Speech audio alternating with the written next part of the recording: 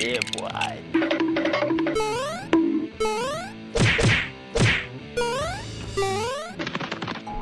I'll show you what this switch does in a second. Let's go. I'm about to end this man's whole career. Huh? I like it, cut G. You tripping, bro? You tripping? You destroy my boat, I steal yours. You tried it. Angry. Wait, he actually made it. Get out of seat. Hey, hey, chill, chill. My seat now. Fight.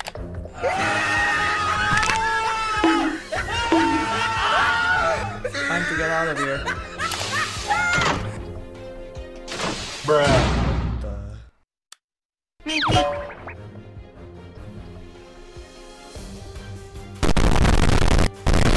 Hey, disconnected.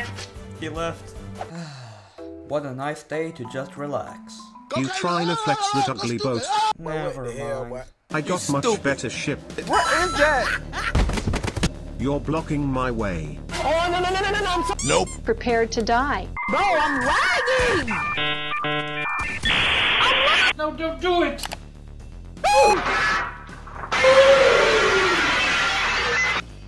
Oh wait, he switched teams?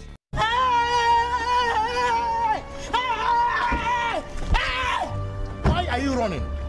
Why are you running?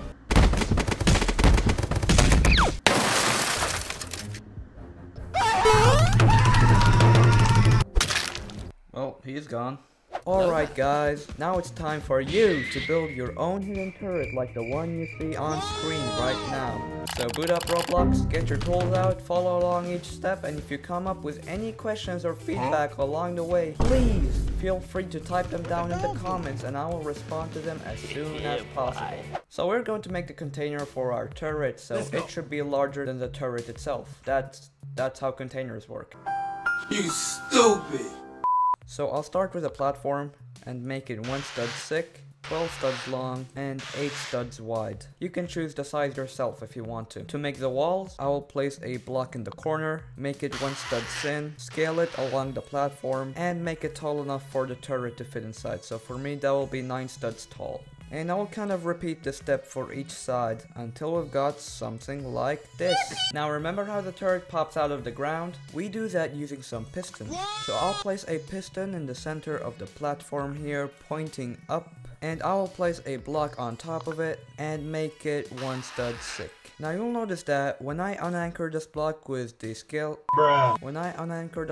screwdriver tool and click on the piston, this block sticks out beyond the walls and we do not want that. We want something like that. So edit your piston with the screwdriver tool and play around with the piston length property until you find something that works, which in my case happens to be 7.3. Once you're done, just anchor that block again and scale it into a second platform. Nice. But now it won't move because it is touching the walls. So set your scale tool scale to 0.1 and scale each side of the platform in once, so that you get these teeny tiny gaps over here. Now just build your turret on top of this platform. Please don't bully me in the comments for this. Okay, so this is when we make the little secret door for the whole contraption. Okay. So with your trowel tool, just clone the second platform and bring it up here. Oh, it's not perfectly aligned, so I'll set my move scale to 0.1 and go ahead and fix that before making it 0.5 studs thick. Now we're going to place a servo in the corner just like this in order to be able to open and close the door. Equip your trowel tool, go to the move mode and set the scale to 0 because we need all the precision we can get.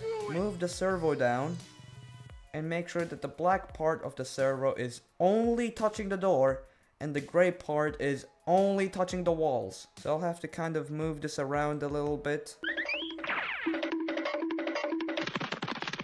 So now the black part is only touching the door. Once you've confirmed that, just move the servo a bit up. With your screwdriver, set the servo's collision to off, transparency to 100%, torque to green, reverse rotation to on, and servo angle to 90. And you can also play around with the speed if you'd like. Before we check that everything is working fine, place down a switch, save the build, go to your screwdriver tool, select all and unanchor everything, and press the switch. That's pretty good. And something just like this should happen, except I shouldn't be firing the cannon. Yeah, remember to unlink the switch from the cannon itself, or any other weapon you decide to put on your turret. If something like this does not happen, check for errors and feel free to ask me for help down in the comments. But if it does work, great! The hard part is over and the fun part has begun. We will reload the build and disguise the whole mechanism as something harmless. Now I will blend this into the terrain with some coal and grass, but honestly you can do it however you like. You can even put it on another build like I did with my yacht. And I'd love to hear about the creative ways you hide and disguise your own turret. And there we go, your hidden turret has now been completed. If you found this to be helpful, consider liking and subscribing for more content like this. And if you have any questions or suggestions, I would be glad to receive them in the comments. Thanks for watching and have a good one.